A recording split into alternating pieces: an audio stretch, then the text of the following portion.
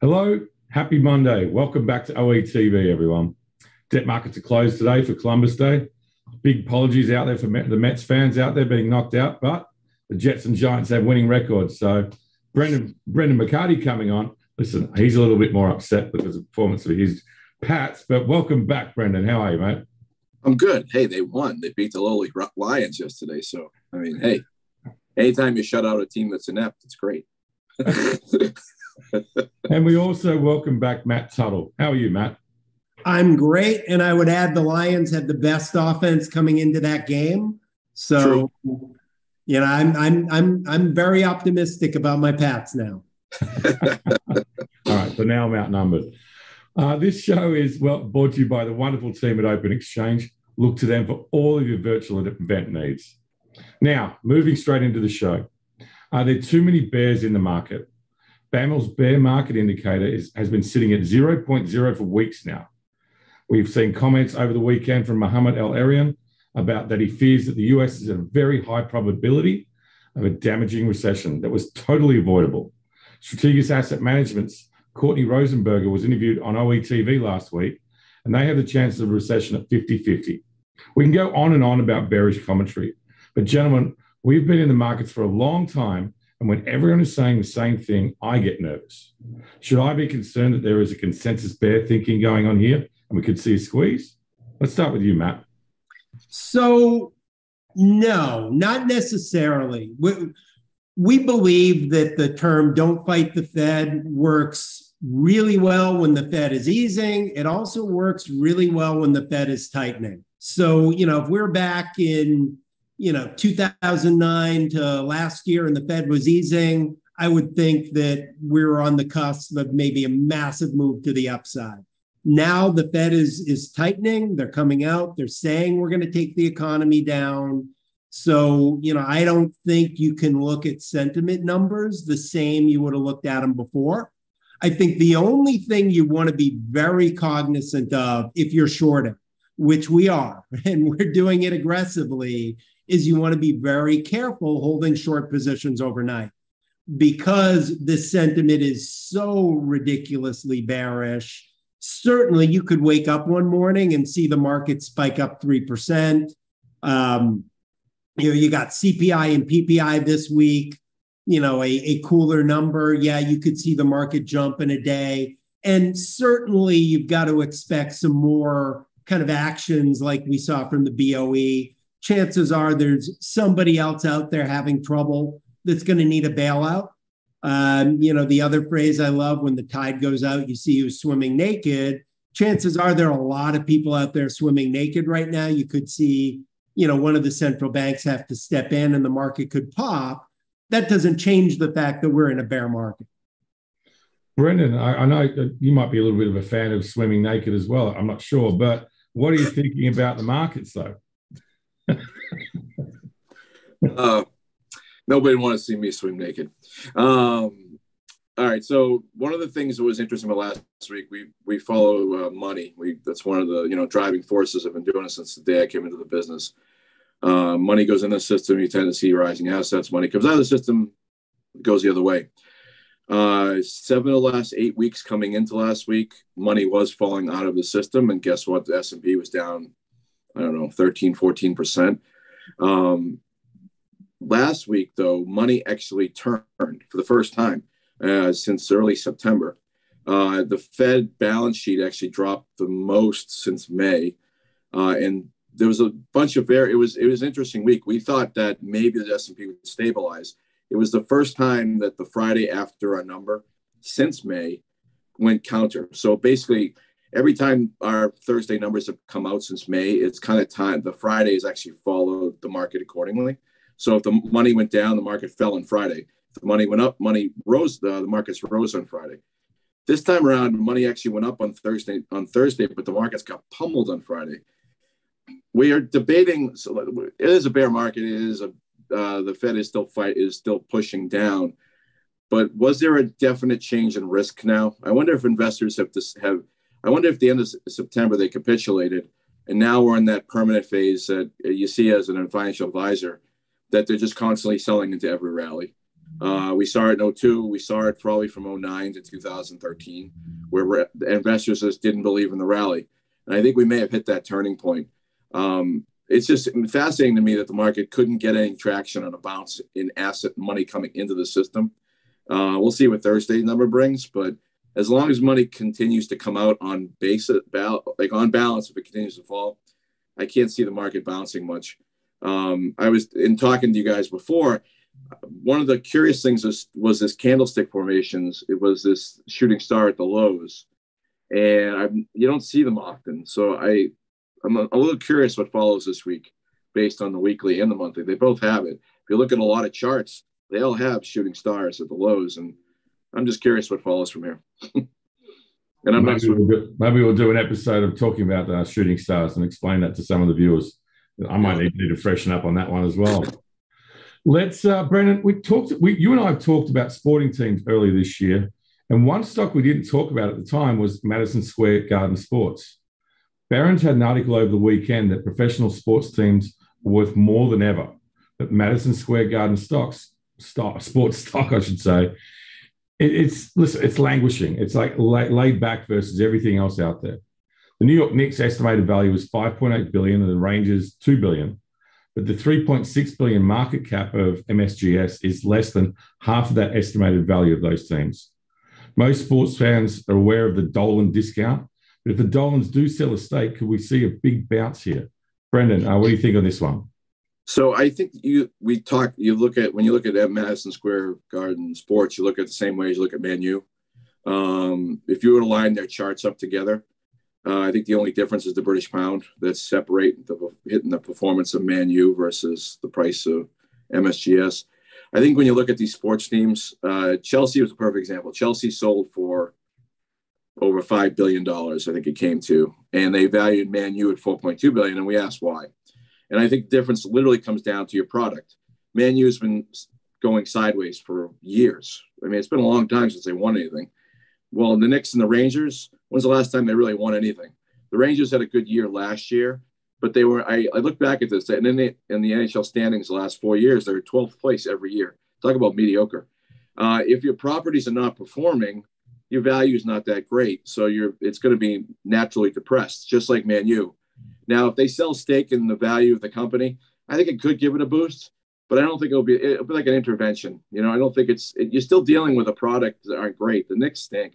Like, they just haven't done anything in years, and they got such a brand, and I never understood why they can't do better. Like, they're in the heart of basketball, the world. It's like they should do better, but they're not. And I think that's what's weighing on the stock, just like Manchester United. It's the same sort of thing.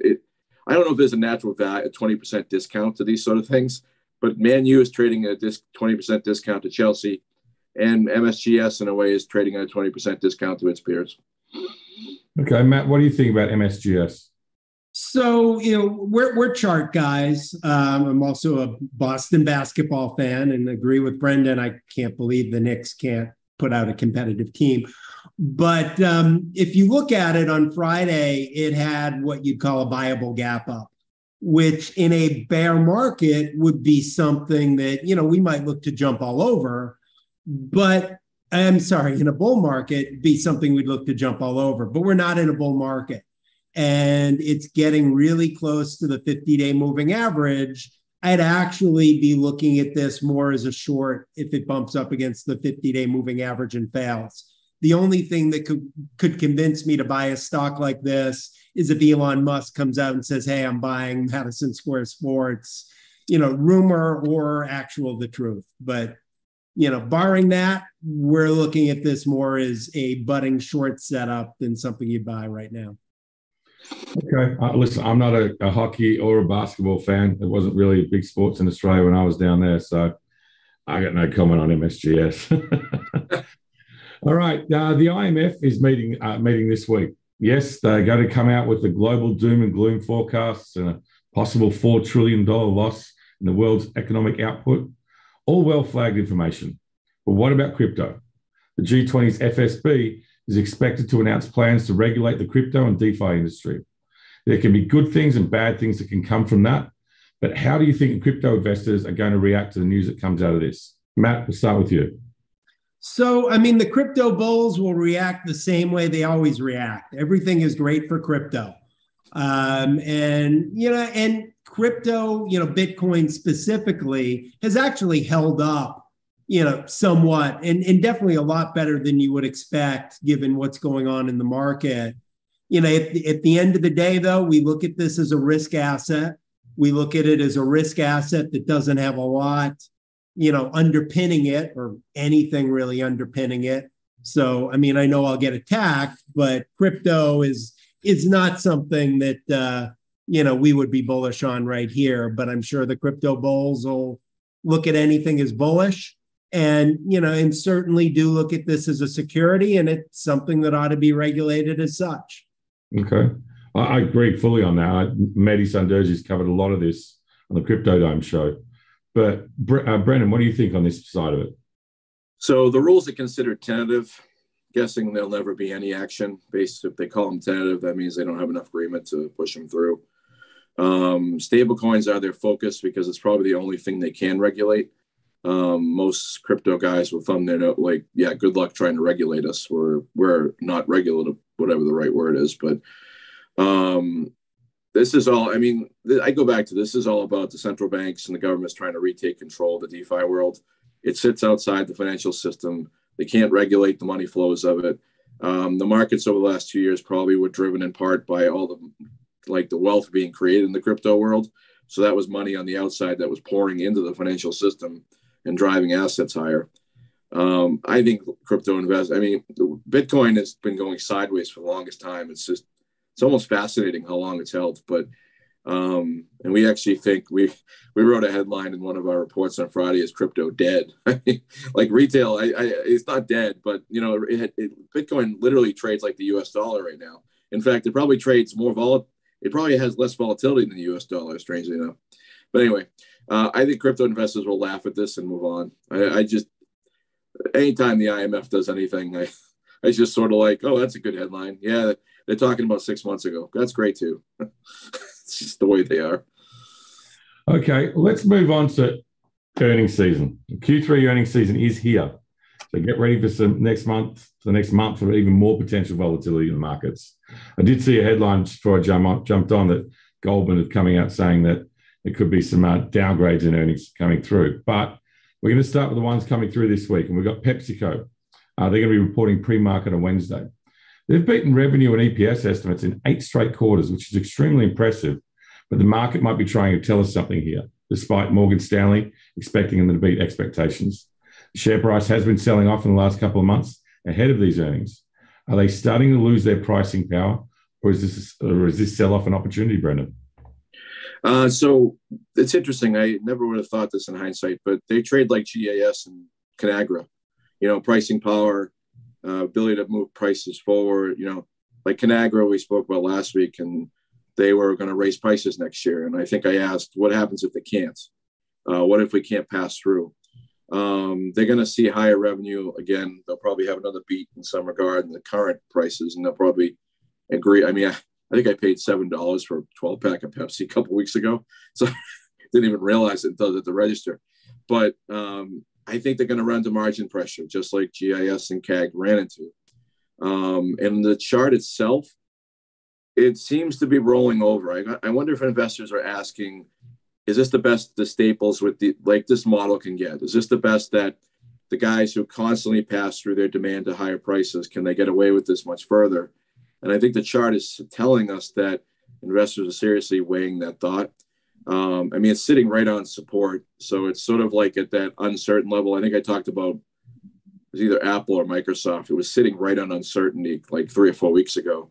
And I had no idea which way it was going to go. But I can tell you that it's sitting on a point right now. It doesn't say the investors are super excited about it coming into the report. Another one of those shooting stars on that weekly candle there. I wonder if a miss is on the table now, or at least a miss on the outlook. I think that's what the investors may be pricing in based on the way it's trading. Okay. Matt, you don't take positions in the earnings and so forth, but you're struggling with the sum there, but I do want to get some insights on this too. Yeah, so in we don't hold over earnings, but we love the earnings plays because, especially in this market, what we'd be looking for is companies that pop into some sort of resistance, and we'd look to short them. So if you look at Pepsi on a daily chart, it's 6 points away from its 200-day moving average. So if it had any sort of pop on earnings towards that, we'd be looking at Pepsi as a short. The other thing you got to take into consideration, the consumer staples right now are acting differently from the standpoint of you've got all these fully invested portfolio managers who need to buy something. And in a market like this, from time to time, they flock to the consumer staples because a stock like Pepsi isn't going to open up down 20%, whereas, a Roblox or something else might. So, it exacerbates the moves to the upside, but also to the downside. And again, on a daily chart, Pepsi's been on a straight line down. So this is not something we buy, but if it pops up on earnings season, it may be something we'd be interested in shorting. Okay. So Thursday, Delta reports pre-market. Lower fuel prices may have helped for this quarter, but higher ones are just around the corner. Considering the performance of their share price this year and consumers pulling back on spending, maybe this sell-off is priced in at these levels. Could we see a surprise here? Brendan? A couple interesting things on DAL. They're seeing solid demand, which is not a surprise. We've all seen it. But they have capacity constraints. We talked to the cruise lines last week where they were basically giving away tickets, driving their margins down. The airlines don't have to drive them. They are raising prices like crazy, as we all know. But they still have that big issue of capacity. Raymond James actually said that they think corporate travel is actually accelerating, which will help revenue to some extent, help margins as well, because we all know that they stranglehold the corporate travel market as well. I wonder, the stock pivoted, like reversed course this week, even when energy prices rose, which actually said to me, I wonder if investors now are starting to see maybe capacity's unwinding. I think I was talking to somebody who said their son was coming out of the Air Force and the airlines were hiring these pilots like crazy to put them on the planes. I wonder if that's helping the capacity side. And if it's helping the capacity side, then that's more revenue against higher margins. So we just talked about Pepsi with shrinking margins, but higher. I wonder, amazing, I'm going to say this. I wonder if Delta is getting more profitable. I can't believe I said that with an airline. But energy prices bounced again. I don't know if it's filtering through to jet fuel prices. I didn't look it up. But I think investors are actually looking for a beat on the upside here. And the chart actually looks better like for a bounce. I wouldn't say a long-term bounce, but it looks like a bounce can happen here. And it can run maybe up to 36, 34, 35 area. Matt, what do you think on Delta? So same deal. The 50-day moving average is about 3 points away. I hope they do have an upside surprise. We'd be looking to short it if it hits that. Oil prices, the path of least resistance right now is higher. Don't fight the Fed, also don't fight OPEC. So, and we believe that not only are we going into a recession, we're already in it. Not a huge fan of anything travel related here. Okay. I'm in the same boat. I think we looked at tickets to go to Florida. I can probably fly to Australia and have a better currency rate down there and have a cheaper trip than just going to Florida. But let's move on to BlackRock. They report Thursday pre-market. Can they beat estimates? Business conditions are tough, as we all know, and competition is coming into the ETF space where they rule the world. Vanguard and State Street are making progress on that front, but we're here to talk about their earnings and what we think could happen. Matt, what do you think about BlackRock? So not a huge fan of the financials here. Jim Cramer actually came out on Thursday and was positive on them. So we'll take the other side of that trade. I do believe BlackRock, I heard somewhere BlackRock was somewhat responsible for that trade that got the UK pension fund in trouble. If that's the case, that's probably not a great look. And, if you look at the daily chart of BlackRock, it's got what's called or sort of, an island reversal, which is an extremely rare chart pattern to see. It's also an extremely bearish chart pattern to see. So yeah, no, not a fan of BlackRock here. Okay, Brendan, what do you think on BlackRock? So in contrast to the chart of Dow, Delta. This one is reversed or moving lower. I share Matt's sentiment. There's something wrong with the financials. Like they started to break more aggressively 2 weeks ago than a model that we use for them. So I guess it foreshadowed Credit Suisse, I guess, in a way. But BLK's numbers for this quarter are going to look dreadful. Revenue is supposed to be down 14%. EPS is supposed to be down 30%. This is the hazards of being in the wealth management business and relying strictly on fees. I like Morgan Stanley when I was there. In contrast to my previous shop at Bear, transactions versus fees. Well, if you're going to live and die with fees, this is what happens. You're going to lose money when markets go down, when people get bearish, so to speak. They don't have a lot of bearish ETFs to offset their portfolio. So with performance fees lower and assets falling, their one saving grace is the US ETFs are actually seeing inflows. Strangely enough, it's all outflows globally. I don't think the story will be great. They'll probably pressure stock further following the announcement. There's something brewing in the financials, and I know they're down. Everybody's down, but they're down more. And I don't know what it is. There's something brewing out there. Matt brought it up a little earlier that there's probably some other problems. And I wouldn't be surprised if BlackRock's chart is telling us there's more issues. Okay. And then the last one we're looking more in depth at is reporting on Friday's UnitedHealth Group. While September was a tough market for them, it is refreshing to look at a stock that is in positive territory this year. That sell-off could be seen as an opportunity, as many have been touting the healthcare names as a safe haven in 2022. But we know that overheads are increasing, and in the corresponding period last year, we did see an aggressive sell-off in the stock. Do you like the healthcare space here, Matt?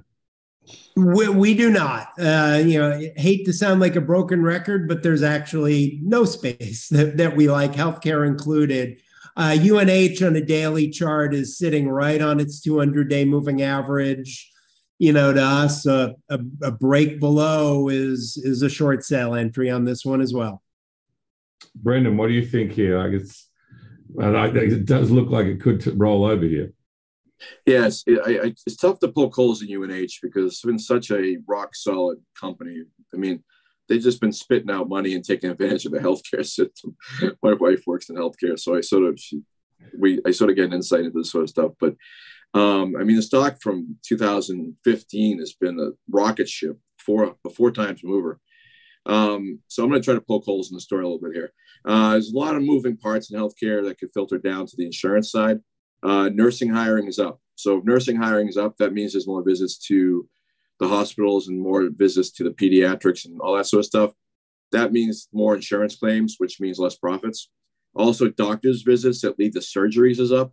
Don't ask me how I found this data. I just did some digging and I found this stuff. Doctors' visits up that leads to surgeries. That's a big deal in terms of insurance impact. I remember when we were talking during the pandemic, I think it was Aetna, their medical loss ratio was like rising. Like they were making more and more money because nobody was able to go to the hospitals and stuff. We're all locked down. So they were like profitable as anything. I wonder if UNH had a medical loss ratio, it helped to beat in the second quarter. I wonder if that reverses in the third quarter.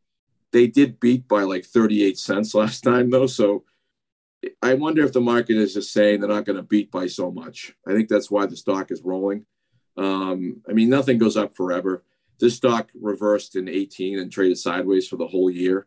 We probably in the same sort of setup.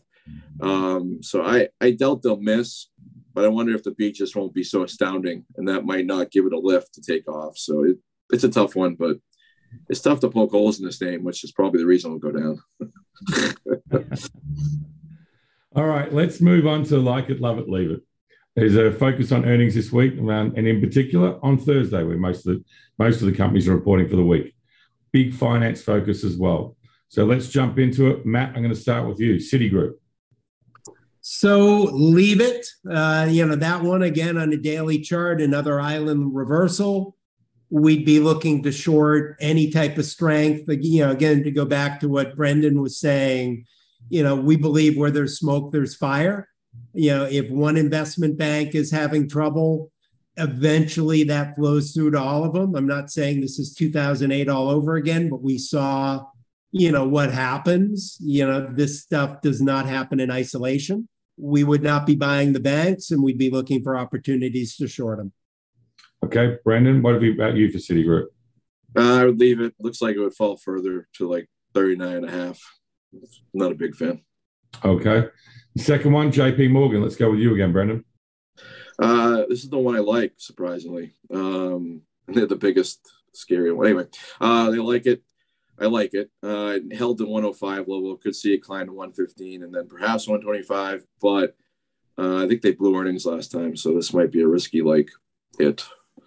Okay. Matt? I mean, same thing we saw in Citi. But if you are going to buy a bank, this is probably the one you'd want to own. I mean, we're not, but, I think this is the best or one of the best. Okay. I always like Morgan Stanley, so that's the next one on the list. Matt, what do you think of Morgan Stanley? Yeah, I mean, same deal. Again, we keep seeing these island reversal patterns on all these banks on a daily chart, which, again, is supposed to be a pretty rare chart pattern, but we're seeing it everywhere. And it's extremely bearish. Again, not a fan of the investment banks here. Brendan, Morgan Stanley? I'd leave it. Failed in the 65-week. Looks like it wants to go sub 75 before turning higher. Maybe 70. It's not. There's a longer-term chart pattern going down in Morgan Stanley. We noticed it like 3 months ago. I know it's tough looking at all these financials, all looking very similar, but Wells Fargo, Brendan? I would leave it. Failed to take out 42 last week and settled below it.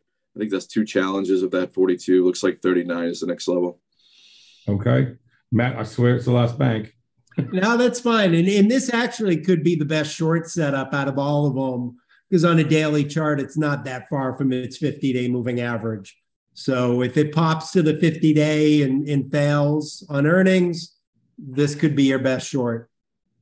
Okay. And then FAST, Fastenal. It's probably my accent, but what do you think on that one, Matt?